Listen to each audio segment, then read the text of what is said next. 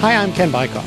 The Hoosiers head to Nebraska to battle a Cornhuskers squad that is just one game over 500, but the Huskers have won 2 out of their last 3, including wins over Ohio State and Minnesota, and they've been competitive in each of their last 5 games.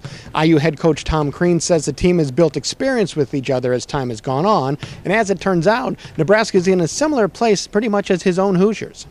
Well, they've got some guys a few of those guys that have been in the been there, done that, and now they're just kind of getting used to each other. And Shields played a lot of minutes last year. Lagos played a lot of minutes last year.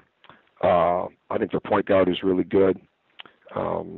Maybe, I haven't thought of it like that, but they've got a lot of talent, and they play very hard, and they're extremely well coached. And I think when you've got that for them, and now they've got that belief of being at home and beating good teams, that makes them that much more dangerous.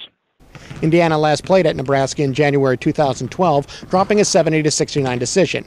IU will tip off with the Huskers this time at 8:15 p.m. Eastern Time, with the game being televised on the Big Ten Network. For Campus Insiders, I'm Ken Bykoff.